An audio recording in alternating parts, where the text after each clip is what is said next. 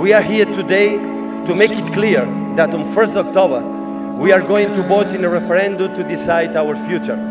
We will vote even though the Spanish state doesn't want us to. We have tried to reach an agreement 18 times, and the answer has always been no.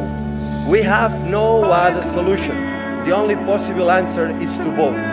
Today, we Catalans are victims of a state that is carrying out political persecution unworthy of a 21st century European democracy. An interim minister who conspired to destroy our health system. Political police units that fabricate false evidence against our leaders. Banning from office and prosecuting the president of a Catalan government for having held a ballot.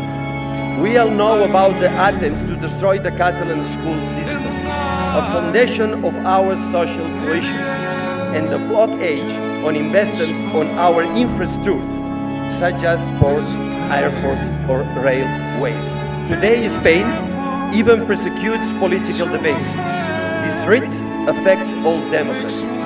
The Catalan government, our parliament, the president of parliament, and their deputies.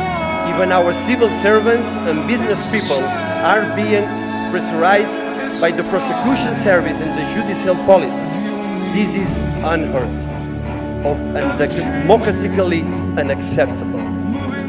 This scandalous political situation can only be responded to with more democracy. For that reason, we call all the international community to help us. We call on all Democrats in Europe, in all around the world, to stand by us defending the rights to under threat today in Catalonia, such as freedom and political expression and the right to vote, to face up to the abuses of an authoritarian state. We, Catalans, are going to vote this 1st October. Visca Catalunya, estimados!